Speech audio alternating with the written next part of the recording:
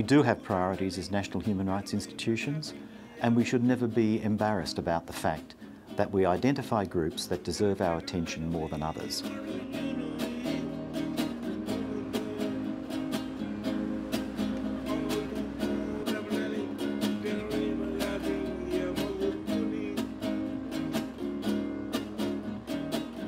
National human rights institutions, in my view, must focus on, and indeed their highest priority ought to be, the rights of the most vulnerable and disadvantaged in the community. They need to be very squarely in our set of priorities at all times, because they are the people who, for many reasons, will not have their rights protected by the courts. We know that Indigenous people are disadvantaged. We know that women are not able to enjoy their rights on the same basis as men. We know that in most societies, gay, lesbian, bisexual, transgender people are subjected to discrimination and very often to violence. We start with those groups that are experiencing or at risk of violations. Then we know that we're responding appropriately to the needs of our community.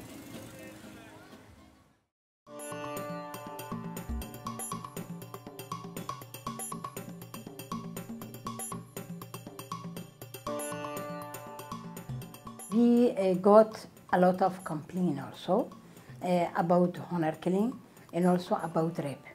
In more than 50%, rape happen with children under the 18 years old. So we started the first national inquiry about rape and also honor killing. We wanted to open this and find what is the reason why this is happening in Afghanistan.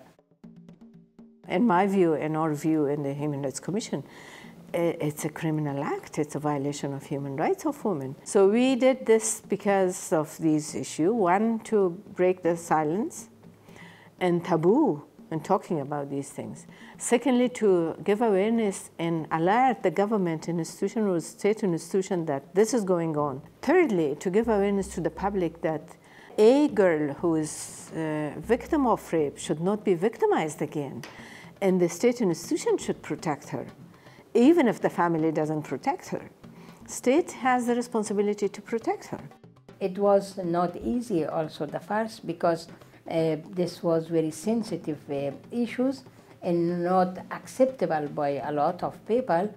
And it was very interesting because we brought victims, we brought the perpetrator, we brought police, we brought people from the court, from the prosecutor office, to sit from the civil society. Let's talk about this. So it was very, very useful, because after that, media played very, very good role. Always they talk about that. And it gives a lot of information to the people. It gives a lot of awareness to the public and to the state institution also. Because why this girl should be killed? They are victim, first of all, a victim of rape and violence already.